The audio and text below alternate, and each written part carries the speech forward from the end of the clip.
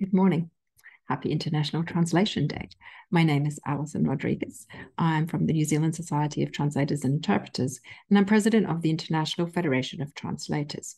And today, I'd like to speak to you about some of the ways in which translating and interpreting navigate language as a barrier to sustaining culture, understanding, and lasting peace.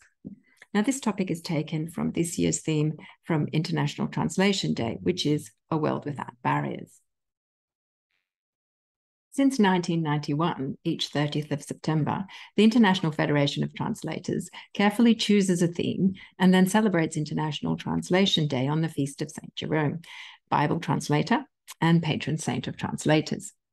Since it was officially recognized by the UN General Assembly in 2017, International Translation Day has become even more widely celebrated and an important day for translators, interpreters, and terminologists by bringing greater visibility and recognition for the profession.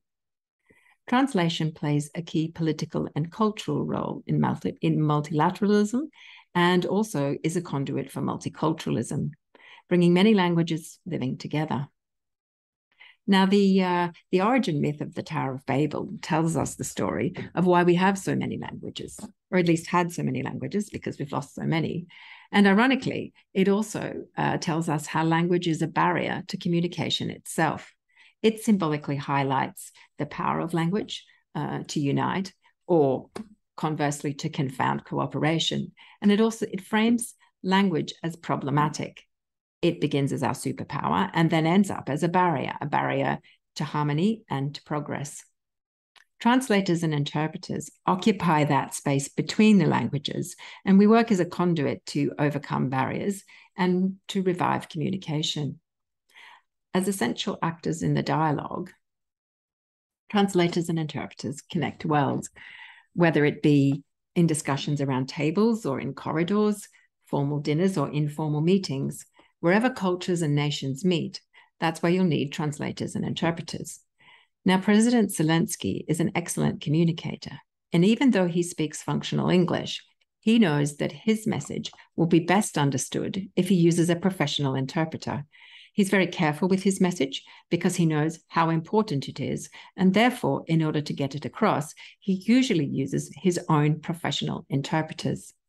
Because in diplomacy, your interpreter is your reputation abroad, but in humanitarian settings, your interpreter is your lifeline. Without them, non-English speakers will not understand what's going on and will not be understood, and Indigenous languages are particularly vulnerable in this respect. Indigenous languages provide us with an intergenerational transfer of intangible cultural heritage and knowledge, and this will be invaluable in facing the future global challenges. Accessing this knowledge requires the deep understanding of a translator or interpreter because they understand not just the language, but the cultures from whence they came. Translators and interpreters of Indigenous languages are often at the heart of cultural and linguistic activism and language revitalization through participating in the recovery of traditions and ceremonies or works of literature and art. But translation is a two-way street. Translation from the minority language into the majority languages around it provide an awareness of the richness of Indigenous culture, and translation into the Indigenous and minority languages provides access and mitigates exclusion. But none of this can happen without the translators and interpreters who allow that participation, because for many, to participate in their language of proficiency requires using a translator or interpreter, and above all, for speakers of minority languages. Language rights, the right to use your own language as an integral expression of your identity and agency, are part of the human rights agenda. Linguistic rights are fundamental human rights because they allow access to the other important rights, such as health, justice, or education. Quite often, there are few available translators and interpreters in minority languages, and services don't always have permanent language staff ready to assist Indigenous language users. There's also often no specific training given to help staff with the specific requirements or needs of working with Indigenous languages and cultures. Without translators and interpreters, many voices would not be heard, many collaborations would not materialize, and many dreams would not be realized. Research outlines the role of mother tongue-based education in increasing equitable outcomes across education, employment, justice, and healthcare. Translation enables community inclusion and empowerment by providing both access to information and services and a way for a community and its members to be heard. Now, increasing advances in technology have led many to believe that translators can be overtaken by machines. Yet we already know that unsupervised machines pose a real risk, especially in entrenching existing bias and dominance, the very issue that translation aims to mitigate. While Indigenous peoples can find creative uses for technology, access to that technology is important because that can also allow them to become the custodians of their own language and heritage.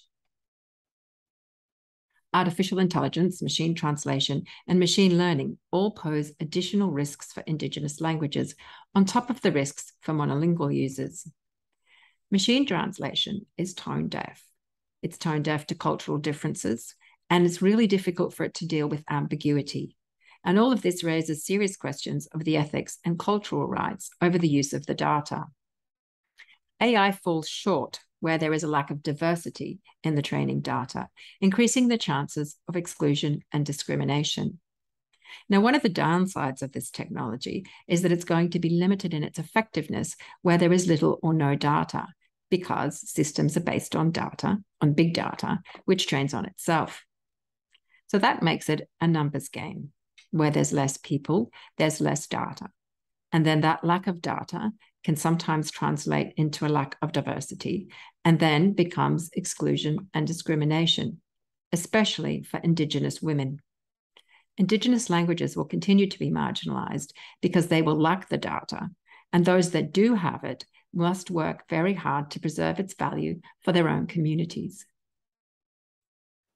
Maori language broadcasters in New Zealand soon found themselves fending off corporate entities trying to appropriate their data, which they'd collected over decades. So therefore, guarding this data became a priority for them because the only people truly interested in or with the benefit from revitalizing the Maori language were the Maori people themselves. The global development agenda depends on a wide range of factors: economics, sustainability, security, health and human rights, and environmental protection. And their successful delivery depends on equitable access to information and open dialogue between individuals and communities, and a building of a genuine engagement in lasting relationships. And the role of translators, interpreters, and terminologists in this delivery cannot be underestimated. In the pandemic, those whose English language proficiency was limited, through no fault of their own, found themselves with a 35% more likelihood of dying. So that basically made languages other than English a health risk, especially where an interpreter or access to translated information were not available. Exclusion and discrimination can be compounded by the status of the language and the difficulty in obtaining an interpreter and for that particular language. Translators and interpreters and terminologists also mitigate language barriers to the implementation of the Sustainable Development Goals, with these being the goals that specifically rely on language access. Translation supports the Sustainable Development Goals by allowing access to education. And for example, we know that mother tongue education has been proven to improve student outcomes. It's also about access to healthcare, legal services, gender equality, just to give an example of where language services are essential. And yet, language and language services are not part of deliverables in global development. Feedback exercises, such as the ongoing intercultural listening and collaborative learning of the NGOs that are attempting to further develop service delivery, couldn't happen without the interpreters and translators who help them with these listening exercises, for example. Global multilingual institutions and NGOs must recognize the importance of language in achieving their aims and begin to design coherent, sustainable linguistic policies early on, This would assist in the overarching language management and facilitate access. It would also address a range of other language issues and address entrenched biases of majority language dominance or the use of a lingua franca, which can exclude both users and staff. Translating and interpreting is essential for their work because it increases their reach and their effectiveness. Translators and interpreters of Indigenous languages are often the only way to access and store cultural wisdom and community history, and they're also essential in language preservation. Losing a language is not just the loss of language itself, but it can also mean a loss of family connection and community, as language is the key to understanding and navigating the complex social worlds for the communities in which they live. Losing the word for a particular relationship makes it difficult to understand how those relationships interact and interconnect. So translators, interpreters, and terminologists can overcome Babel.